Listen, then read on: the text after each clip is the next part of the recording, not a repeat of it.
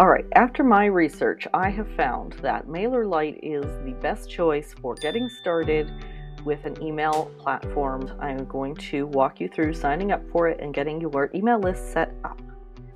But first, let me give you a quick look at the outside perspective of what we're trying to set up here. This is not built on Mailerlite, but it's the same idea of what you can create there and what we're trying to set up here for your very first email list.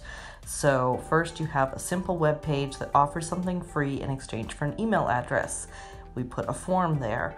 When they put their information into that form, then it will either just say, "Success, great, thanks for signing up," or it will redirect them to a thank you page, and then the email system will automatically deliver what they asked for. And now this person is on your email list, and they will receive a sequence of welcome emails if you set that up, or they will just be on your list to start receiving your different newsletters and your weekly content, and whenever you have promotions, they're there to hear about them. So they have a free tier, and they do start you a 30-day trial for the premium features. However, I believe that the free tier still has a lot of what we are looking for. So this is how, see, if you have different numbers of people, if only I had 45,000 people on my email list, then yes, I would pay $200 a month for that. But up to 1,000 subscribers, look how reasonable that is. $0. You can send 12,000 emails a month. You have one user, so you can't have like a team member with their own separate login. But it does have the email automation builder, landing page, sign-up forms and pop-ups, drag and drop editor. So like, this is what I'm really looking at. Does it have this? So let's find out just how robust that is.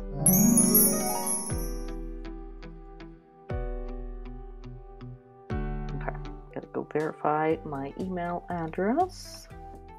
Okay, so right now we have no subscribers. Let's see, what do we need to do to complete our profile? Have you used ones before? Which platform did you use? Oh my god, see how many there are?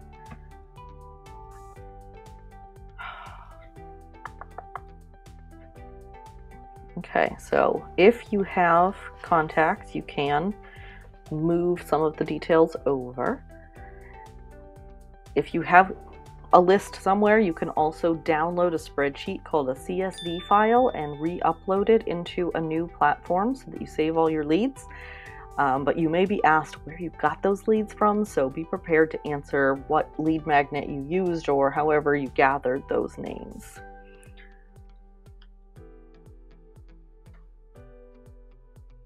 Which tools are you interested in using? Select as many as you like. Campaigns, forms. Personally, I don't need to build a website or landing page because I already have that. Definitely automations. Transactional emails. Get to know mailers send, a transactional email service with an intuitive design. I am not sure what that means. I gotta see all these things.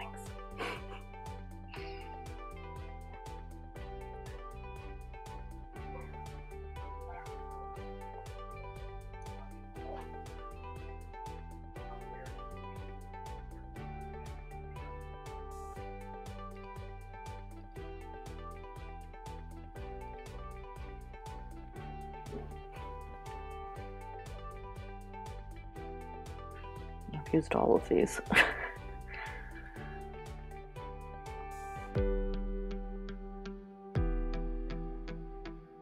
Okay, we do not want to trigger any spam stuff.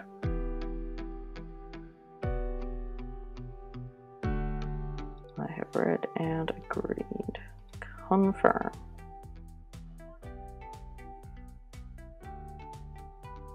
Cool. All right, so the first thing we're going to need is to create a form, because that is how we're going to get people onto our subscriber list.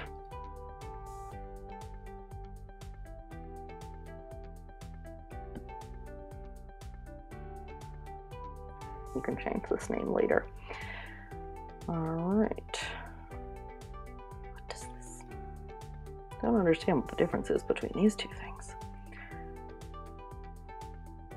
So if you're putting this onto a website, you can get the embed form, and the website will have an HTML code spot, and you can put it in there. Or let's see how it connects as a pop-up. Do we have to use their website for that?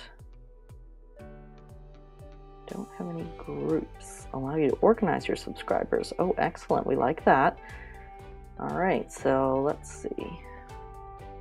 Newsletter templates, promotion pop-ups, click maps. Okay, so those promotion pop-ups are going to be a premium feature that we'll have to pay for, but I don't think we need those because that sounds like pop-ups that allow you to purchase something immediately, and we're looking at sending a free thing. So, segment test. Let's see what that looks like. So now everybody who goes through this form should be added to that segment. And here are some form templates. We can preview them, we can choose them.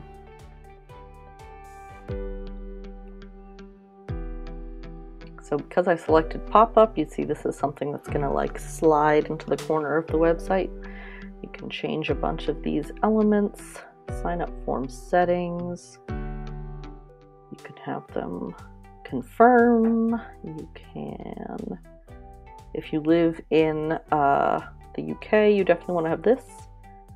You can let them pick a group to be added to. That can be useful sometimes. You can put the reCAPTCHA, which I hate those, but you can do that if you want to. Form position, stuff like that. Okay. Unlock.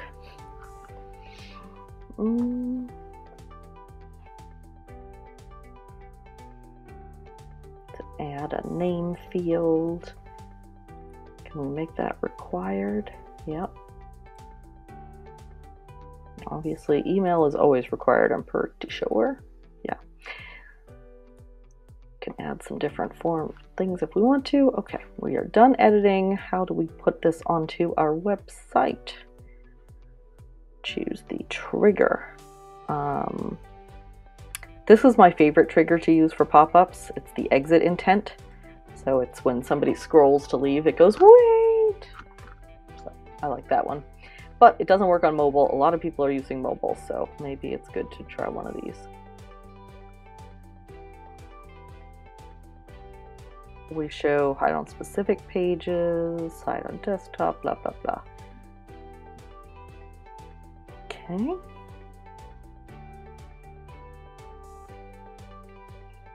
Okay, so you can add this snippet to the head tag of your website.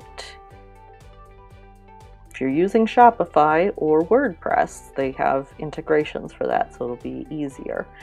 But this is where you might want to just go for the straight form and not the pop-up, because that might be easier.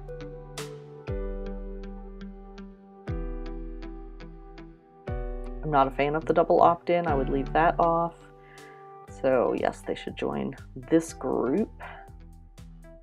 So let's see. We can see the analytics, people who have opted in. Oh, and automation. Create an automation for your subscribe form. Haha. When they complete this form,